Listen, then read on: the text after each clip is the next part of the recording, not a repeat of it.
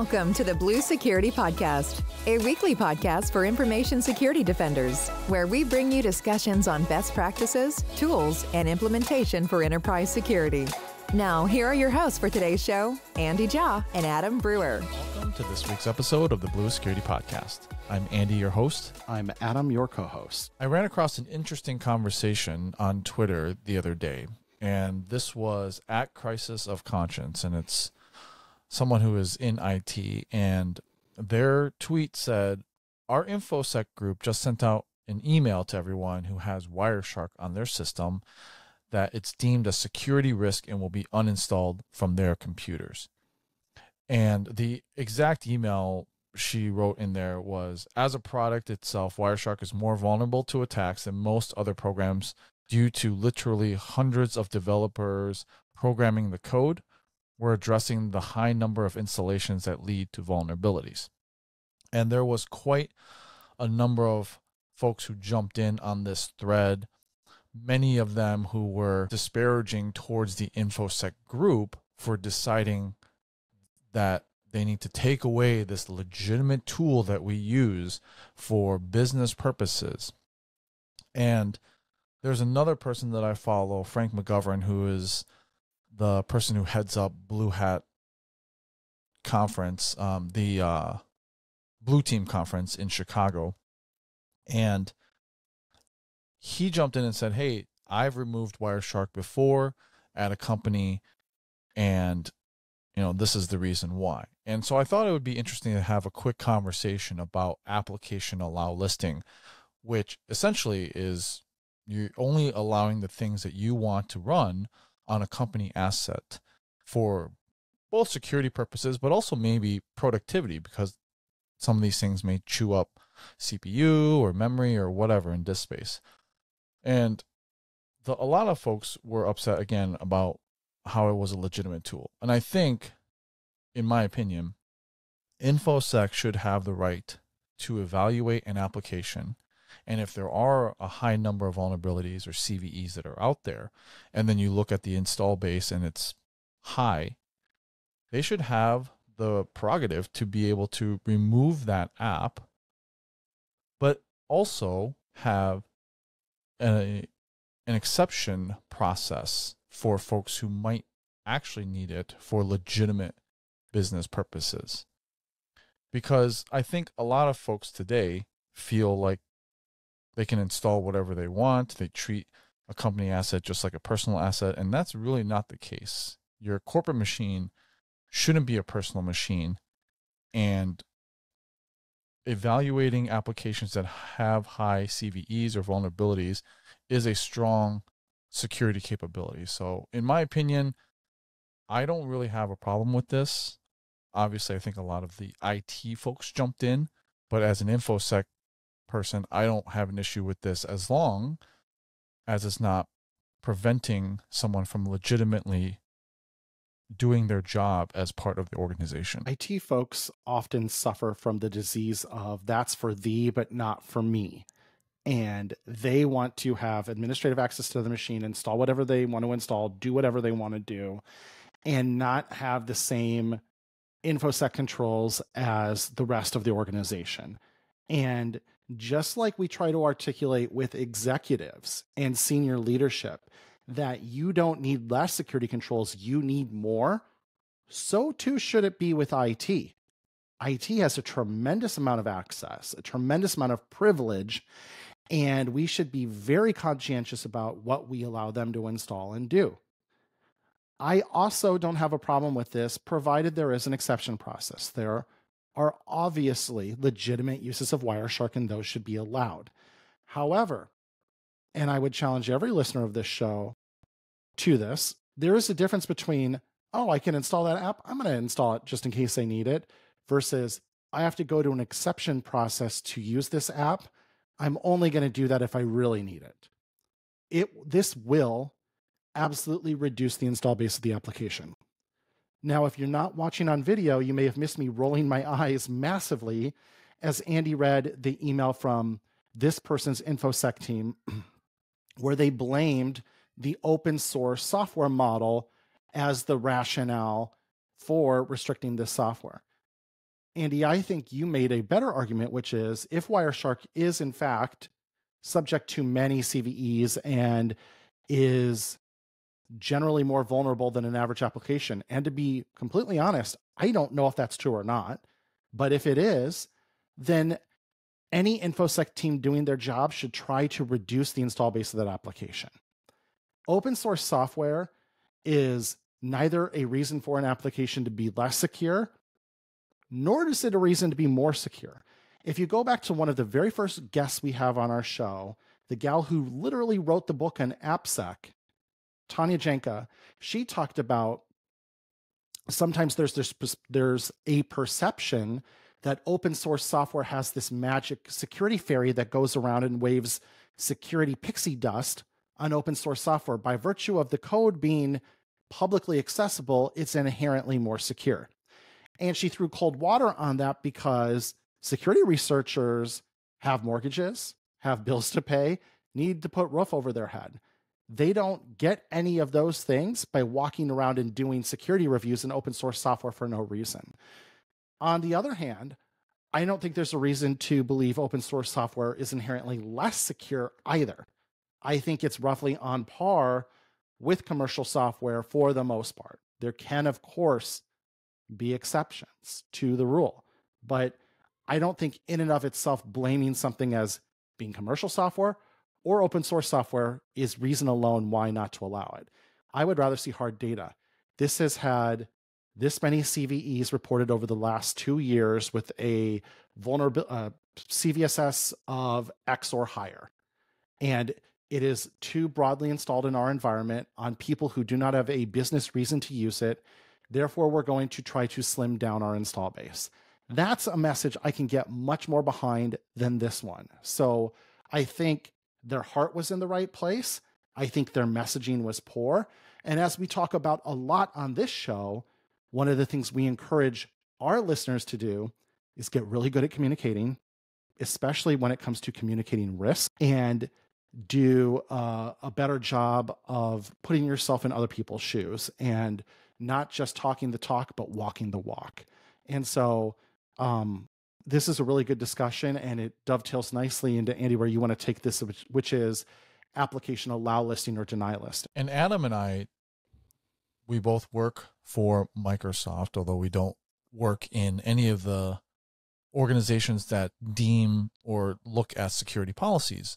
But we've often talked about how liberal Microsoft is with their machines, especially for us in the field. I still have administrative access on my machines, and I can generally install any application that I want.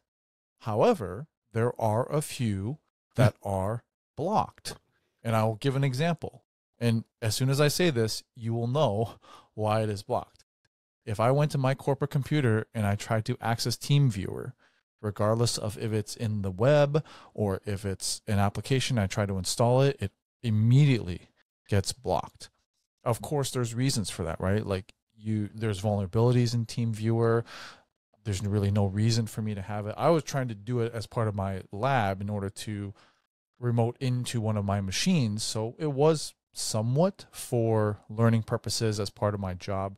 But because I couldn't use it, I'd use a different way to get that access. And so even, at Microsoft, which is very, very liberal with our applications and what we can put in, I can install some of the applications that are blocked inherently. And I don't want to go on a deep tangent on why that is, but just briefly to explain it, part of Microsoft's architectural philosophy is that user endpoints should really be isolated from everything else. They shouldn't really talk to each other.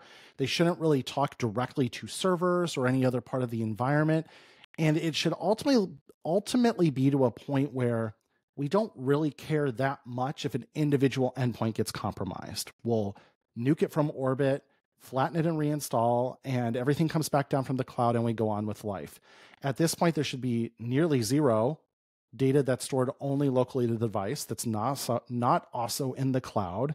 And as, again, like a field salesperson, Andy, it's not like you have privileged access to pretty much anything. So If an attacker compromises your machine, they can't do a whole heck of a lot with it. And so also that philosophy is over time, reduce the architectural importance of your individual endpoints and get them to be not necessarily dumb terminals, but pretty close to it, where they're not particularly interesting in and of themselves. Okay, moving on to our next topic. And this was something interesting that you sent, Adam, to our group chat. Mm-hmm.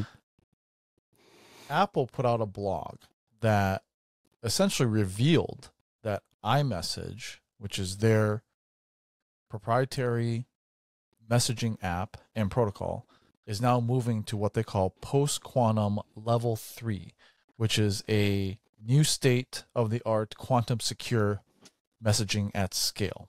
So just to give you a little bit of an idea of kind of where iMessage came from and then where it's going, but also we as a podcast, me and Adam, did talk about quantum cryptography, quantum computing, and some of the things all involved in post-quantum cryptography and encryption. And those were episodes 99, 100, and 101. So if you wanted to go back and kind of get a basis on what quantum computing was and quantum post-quantum encryption, and then also NIST, which recently, well, this was about a year or so ago, selected a few stable post-quantum encryption algorithms, which we talked about in episode 101. So go back and take a look at those. But iMessage initially launched in 2011, and it was one of the first end-to-end encrypted messaging apps by default that was at scale, being used at scale. In 2019, they switched from RSA to elliptic curve cryptography, and they switched from protecting the keys to on the device with the secure enclave. In our episodes, which we talked about quantum computing, there's an algorithm called Shor's algorithm that was actually based on from this mathematician back in the early 90s that predicted, even before quantum computing was a thing, that quantum computing could theoretically break the mathematics that make modern day cryptography work, which is we have the factor of 2 large prime. Like one is the key and one is the message. And so quantum computing has the ability to just factor these primes and do it in a short amount of time versus classical computing, which takes literally like decades or centuries based on the large number of the factor. And so one of the attack methods that has come up in the InfoSec world is, well, we can't decrypt that information right now based on classical computing. However, quantum computing is starting to get more and more powerful, and at some point, Shor's algorithm will be successfully executed, which would then break classic encryption algorithms. And so why not steal the blob now, the encrypted blob, and just hold it until quantum computing has caught up, and then you can decrypt it. So the harvest now, decrypt later. And so as part of that, post-quantum cryptography has been in development for years. Microsoft has been involved in it as well as number of mathematicians and cryptographers. And NIST selected 4 post-quantum encryption algorithms that are stable. Signal was the first one to launch a post-quantum security within their messaging app. So if you are familiar with the end-to-end encryption, encrypted messaging applications, Signal is one of the ones that is very popular, and it used Crystal's Kyber, which we talked about again in our episode 101 from the NIST selection. They use it to secure the initial key establishment, but not the ongoing conversation. So the initial key where you establish that first communication, that is using Crystal's Kyber, which is post-quantum stable.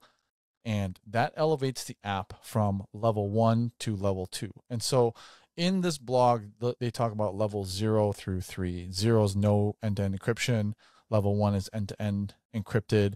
And then level 2, in this case, is that initial key establishment is using post-quantum encryption. Apple now has this level 3 where not only do they have the post-quantum cryptography for the initial key establishment, but they also have an ongoing rekeying or self-healing in case the key to the conversation gets compromised. And so they're essentially revealing that now they have this level 3 post-quantum encryption for their messaging app. The blog itself that we're going to link in the show notes, I highly recommend to at least go through it and maybe peruse it. Some of it is pretty high level, even for me reading through it.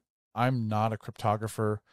I understand the exchange of cryptographic keys, but it is pretty detailed. It's really there's like reviews that are ongoing for this.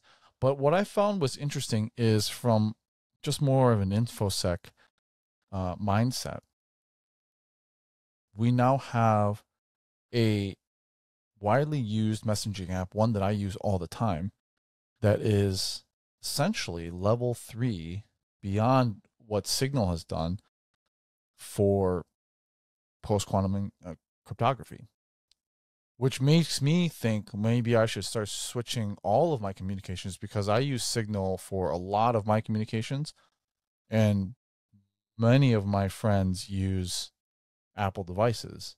And if iMessage is kind of the most secure, in this realm, maybe switching to that messaging app instead.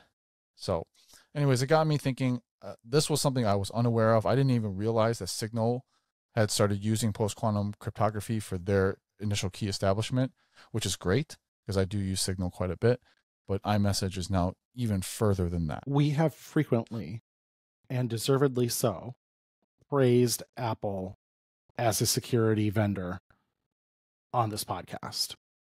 Apple does have excellent security chops, to the point where if devices have fallen into even well-meaning law enforcement hands, if they don't know the device passcode or PIN code, they've been unable to break into it.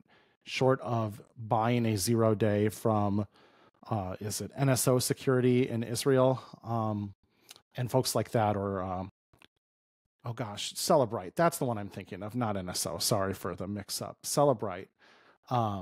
Buying 0 days that they hoard to break into devices. So Apple has excellent security chops. I was disappointed when I saw this blog that the byline is something like the Apple security team. So there are no names associated with it in true Apple fashion.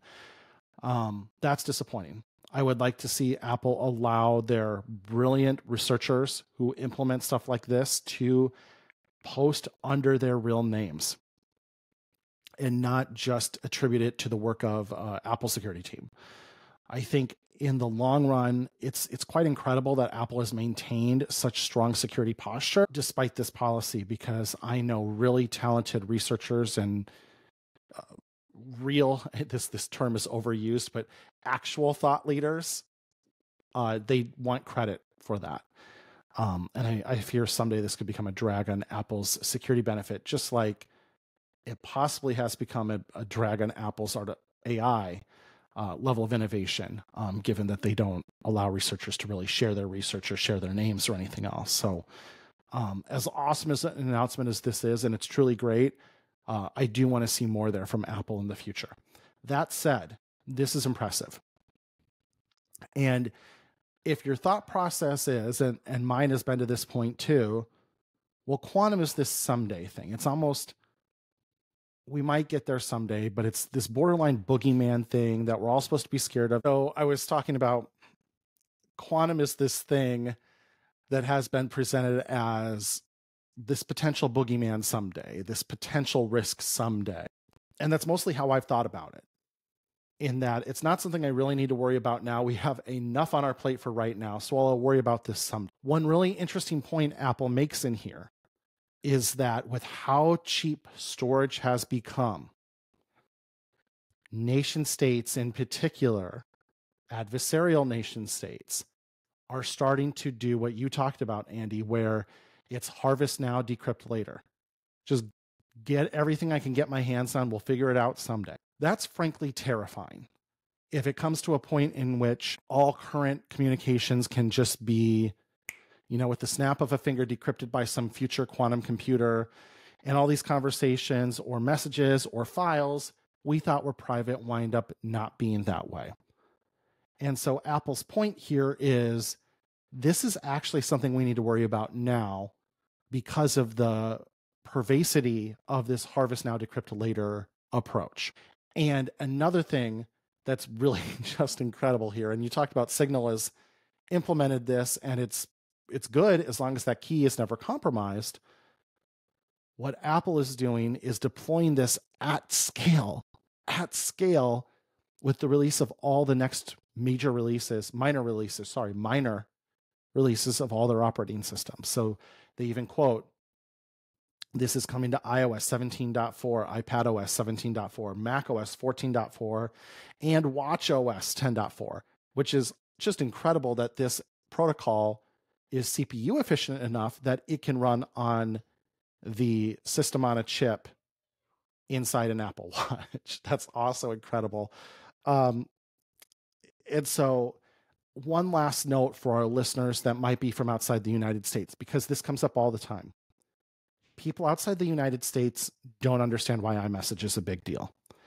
And you've probably seen a lot of explainers on it, and I won't go way off the rails here, but you just need to understand that iMessage is a very big deal in the United States. It is, iPhone are very pervasive in the United States. I'd say most of the adults I interact with, which to be fair, are upper middle class people with pretty well paying jobs and everything, probably 80% or more of those adults are on iPhone. And we actually, at the younger ages, teenagers, go do a Twitter search for green bubbles and watch how people talk about it.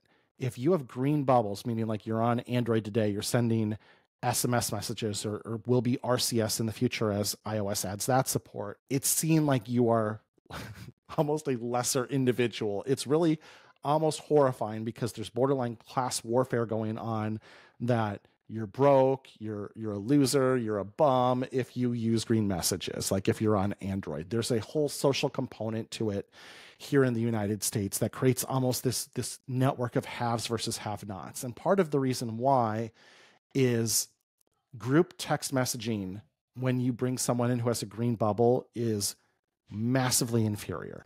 And it's because of all the limitations with SMS and MMS.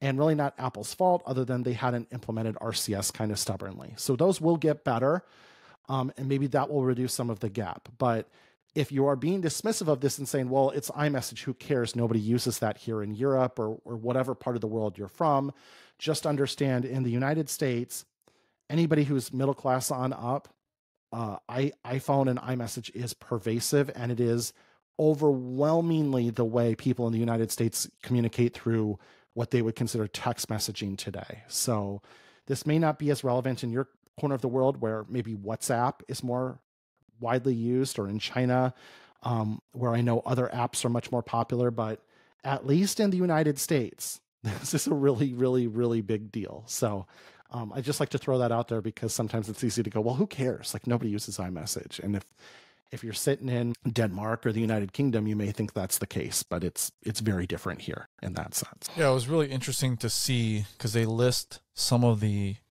messaging apps under their level 0s through level 3. And so under level 0, QQ, which I don't even know who uses that anymore, Skype, Telegram, and WeChat. And Telegram and WeChat are ones that are definitely used a lot. Those are all level 0.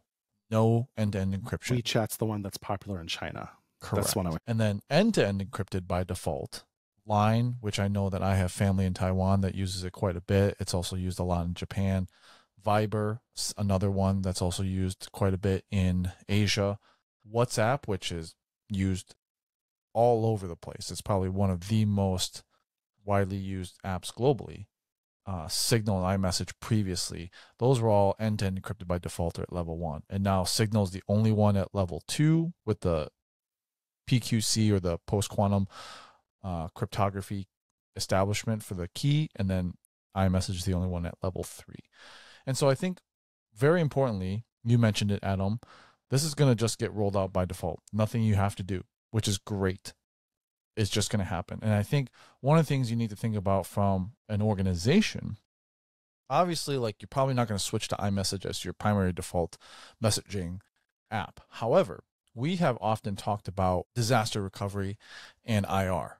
And when something happens to your company messaging platform or email during an incident, you need to have a backup way of communicating. Maybe you need to be able to send passwords back and forth and usernames, because you can't do it within Teams or within Slack or whatever you're using because it's compromised. Well, guess what? Now you have a level 3 post-quantum secure messaging app by default. So maybe you think about using iPhones and iMessage as your backup, as your company devices that you're issuing out, and that is your backup message. It must be on iMessage or something like that. So something to think about, because we do need a secure way to send things during an incident. And so that, I think this would be a valid backup plan if you needed to communicate during something like that. Couple final notes here. Annie, all great points there. Keep in mind that unless you have Apple's advanced data protection turned on, Apple still holds the encryption keys for your iMessages in the cloud if you have that turned on, and you probably do. So you can either turn iMessage in the cloud off, or you can turn on advanced data protection, either of which will prevent Apple from, or law enforcement with a valid subpoena from accessing all of your messages, even though they have post-quantum encryption in motion as they're transmitted between devices. So that's one thing to keep in mind here. The other thing I think that's really relevant, and we both have touched on how Apple's going to do this at scale and roll this out to literally billions of messages sent here within the next 6 months. The other thing to think about, and this is going to be maybe the more interesting story for our listeners to follow, is does this create a push to get everything moved over to post-quantum computing resistant encryption modules and encryption methods?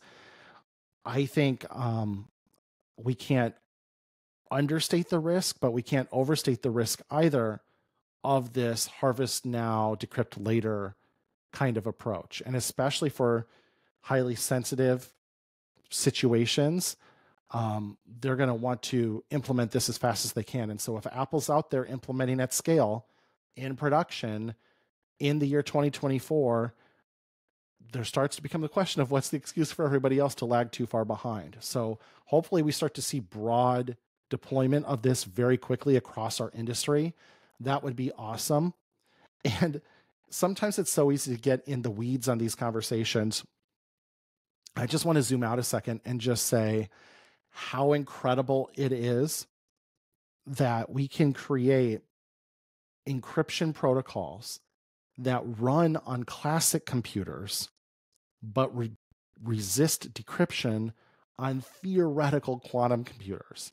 And not only can it run on classic computers, as I pointed out, it literally will run on Watch OS, on the system on a chip inside an Apple Watch. To the cryptographers, the mathematicians, the computer scientists who have brought this to our world, thank you. Thank you. What incredible work this is. What incredible, true innovation and pushing the state of the art in computer science forward and information security forward. Thank you for what you've done, because this is truly a watershed, incredible moment. And the most incredible part of it is, unless this winds up being disastrous, which I'm going to give Apple the benefit of the doubt, I think it will be pretty smooth. This is going to get rolled out to literally hundreds of millions of people and be imperceptible.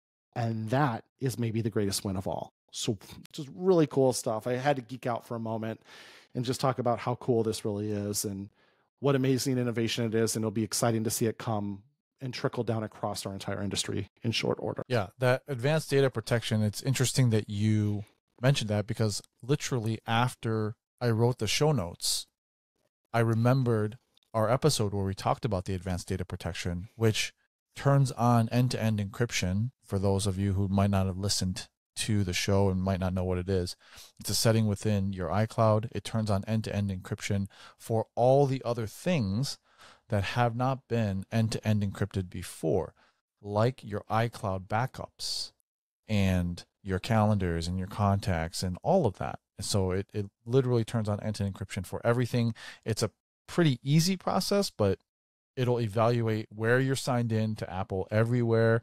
It'll make sure that you're up to date. And there's a key that if you lose it, okay, guess what? You just lost basically everything. So, you know, there's some risk to it. For those of you who are paranoid like me, I went ahead and just turned it right back on. I turned it off for some reason. I can't remember why, but I turned it back on. And wasn't it because you tried Beeper for like 5 minutes and you're like, forget it? That's right. It was because I tried Beeper. Speaking of which, this probably puts the final nail in that coffin as well, and will lock out all of those anybody trying to access the iMessage protocol, which I suspected they were doing through old protocols in the first place, but this will most certainly push them out moving forward. Yep. All right. Well, that's our show for this week. Thanks for watching and listening as always. Our contact information will be in the show notes, as well as the links that we used to talk about. If you have any questions or topics you want us to talk about, please reach out. Thanks. We'll talk to you guys. Thank you for listening to the Blue Security Podcast. Please check out the show notes, catch up on episodes you may have missed, and subscribe so you don't miss any future episodes. Find Andy on Twitter @AJaw0 and Adam @AJBrewer. See you at our next episode.